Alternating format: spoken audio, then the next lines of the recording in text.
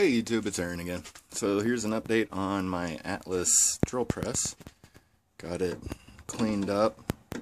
Bought the whole thing for $30. Went to Walmart, got 4 gallons of vinegar, and that cleans up the rust really nicely. And then a can of rattle can blue and a can of primer, and it's looking much better. And it's a model, what is it, 1010?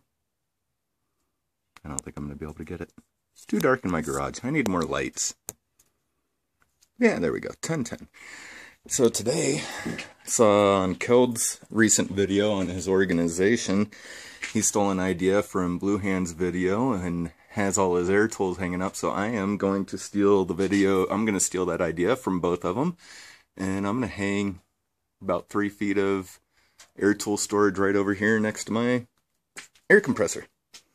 Okay, I'll give you an update later.